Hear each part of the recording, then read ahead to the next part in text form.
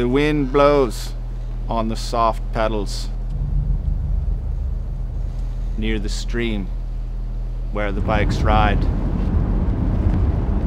along mountaintops where roly papers fall in the hurricane. God. What's a haiku again?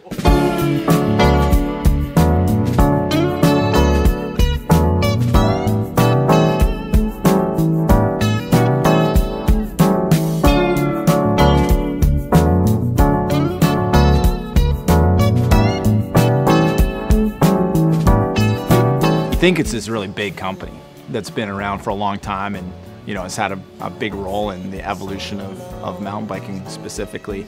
And then when you get to know them and you get inside, you realize that it's actually quite a small operation with just a lot of really cool, unique people. If it's so, then come on, give this love a ball. There's a lot of Kona fans out there.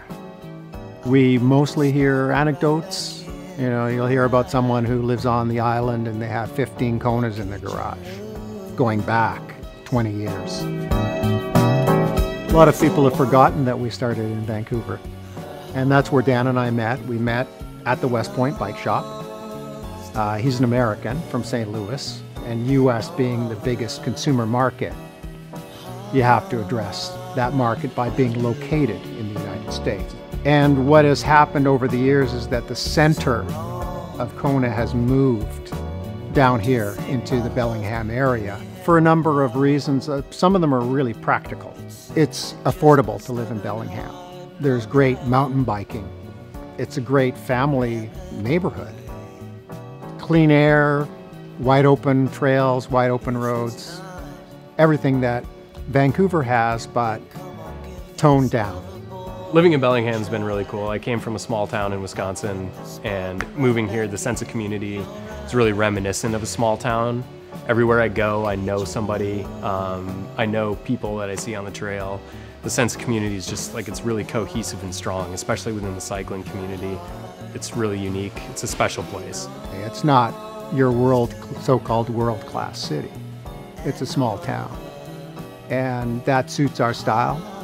This is obviously our biggest operation. You can see this is a pretty big building for a little company like Kona.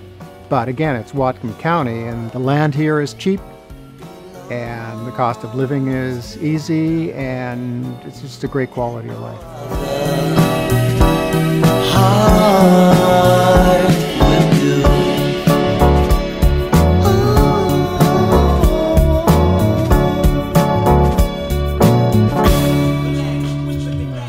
Cycling culture has always been very fascinating to me, and it's very honest.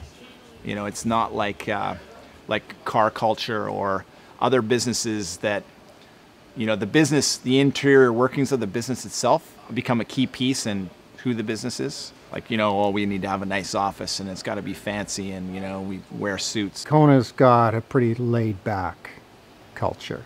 When we go biking, we that's when we're free. That's when we're the goofballs we can't be maybe when we're in our day-to-day jobs. That's when we're swearing and yelling and crashing and rolling in the mud, and that kind of character really rolls quite beautifully into the underside of Kona. Off work in the morning and up at the crack of dawn. All my money worries wherever I go come along. Worries a bully that just won't let me be, trying to keep me busy, tussling and struggling. No home since we had this level of sophistication so that people kind of understood that, yeah, we can make really good bikes, but then we needed to keep that reverence somewhat. So keeping that balance has been an interesting challenge. In order for a little company like Kona to get noticed, we had to do things that were a little bit more outrageous. That included some of the advertisements we came out with. We had some names that were perhaps a little bit out there. There were the suspension experience bikes that we called Sex 1, 2, and 3. There were the tires that we called scratch and sniff, and we had the ad with the lady scratching under her chin and then sniffing it. And we had the ad where the French women's mountain bike champion was going through a stream, and the tag was, "Are you wet?" If you don't have the product to really back it up, you can't really be super irreverent. It's easy to be irreverent when your bikes are selling like hotcakes, but then all of a sudden technology gets involved, and people got these super complex suspension systems. The stock answer we give is that all the good names were taken, like LX 1130, and we had to take all the crappy names like Stinky and Mooney Moolah and other names like that didn't really make sense. Trying to keep me busy, tussling and struggling. No home since the fire, me and the ash can't settle down. People want to buy stuff from companies that believe in what they believe in.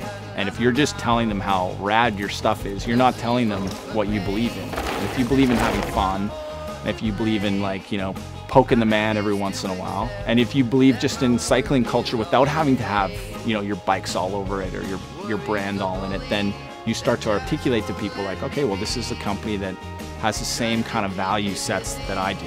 Tussling and struggling, still always remembering when the going gets tough. A lot of people out there with better ideas in every single category. And of course, that was the other thing, going from one category in mountain bikes, which were rigid hardtails, fully rigid hardtails, to 15 different kinds of mountain bikes. You have to apply a deep focus to every single bike if you want it to be commercially successful.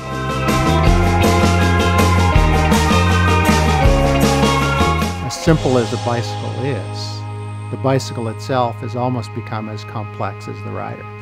Oh, cheers, eh, beauty. That's a good ride. Way to get up there to the top, eh? I think what Kona has done over the years is it's injected fun into cycling and made sure it stayed there. We've had some great staff people and still have been able to hang on to them for a long time, which I think is unusual in the bike business because there's a lot of people that bounce around from place to place. But I think that is a testament to how deeply everybody cares about bikes and about making great Kona bikes.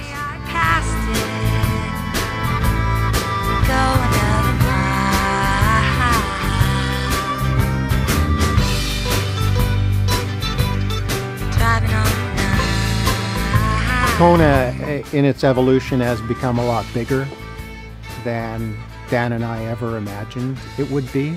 A lot of us say it's like the smallest, biggest bicycle company in the world right now.